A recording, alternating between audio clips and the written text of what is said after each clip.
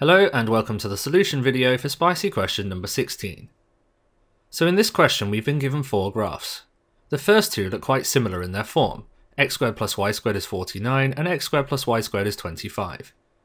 You should know that x squared plus y squared equals r squared is a circle centered at the origin with a radius r. If we compare our graphs to this, we've got x squared plus y squared equals 49, which is the same as x squared plus y squared equals 7 squared. So this is a circle, centre 0, 0, with radius 7. We've also got x squared plus y squared equals 25, which is the same as x squared plus y squared equals 5 squared, so that's a circle, centre 0, 0, radius 5. So the two circles here have radii 5 and 7 units. This will be useful later on in the question. Now let's look at the next two graphs, y equals negative root 3x and y equals x over root 3. The first one of these has a negative gradient, so it should be clear that this one here is the positive gradient, and this one here is the negative gradient. We're going to look at the one with the positive gradient first. So the gradient of this line is 1 over root 3. So we should be able to draw a gradient triangle for this line, where the change in y is 1, and the change in x is root 3. For this question, we're going to need to find this angle marked in here, A. If we label the sides of the triangle, we've got the hypotenuse here, we've got the opposite, which is 1, and the adjacent, which is root 3. So we can write down that tan of the angle equals the opposite, which is 1, divided by the adjacent, which is root 3. So A equals inverse tan of 1 over root 3, and this is an exact value you should recognise. A will be 30 degrees. So we can mark 30 degrees onto the diagram here, and also here. Now let's look at the second line. If we take the gradient of the first line and the gradient of the second line, and then multiply them together, you'll end up with negative 1. This means they're negative reciprocals of each other, so both lines must be perpendicular. This tells us there's a 90-degree angle between the two lines.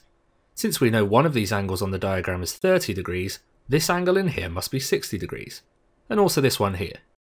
We're now ready to try and find some of the areas. Let's start with area A. To find this area, I'm going to do the area of the large circle, take away the area of the small circle first. So pi times 7 squared, remember the radius was 7, subtract pi times 5 squared for the smaller circle. This would give me the area of the outer ring, but I don't want the whole of that outer ring, I only want 90 degrees of that, which is 1/4 of it. So if I multiply this by 1/4, I get the area of A. So this is equal to 1/4 of 49 pi minus 25 pi, which is 1/4 of 24 pi, and 1/4 of 24 pi is 6 pi. So the area of the section A is 6 pi.